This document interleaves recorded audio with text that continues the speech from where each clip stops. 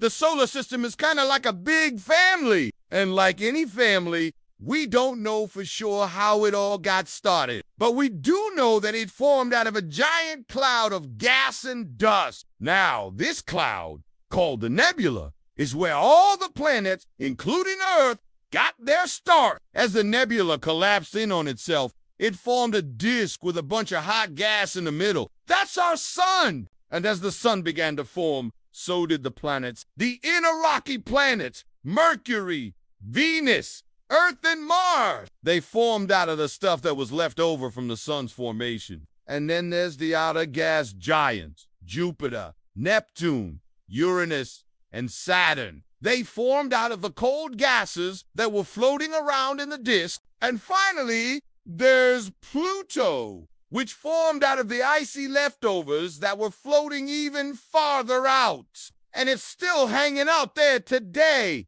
just barely in our solar system. So that's how we got our solar system, a big family of rocky planets and gas giants, all formed from the same stuff, just in different ways.